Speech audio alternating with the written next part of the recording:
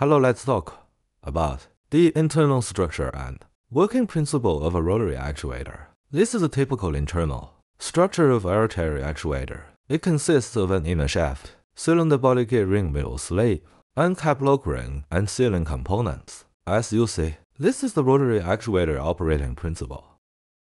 For your reference, as you can see, this is the internal structure of the rotary actuator, composed of the inner shaft, cylinder body middle sleeve gear ring, and end cap. Hydraulic roll enters through this port, pushing the piston to move to the right. The linear motion of the piston is converted into rotational motion of the shaft via the helical mechanism.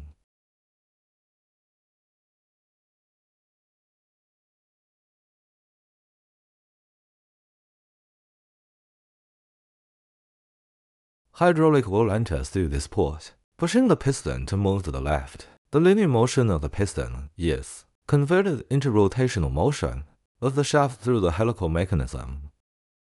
Weihai Lionshare Hydraulic Company focus on the hydraulic rotary actuators. Now we are one of the leading brands in the hydraulic rotary actuators industry.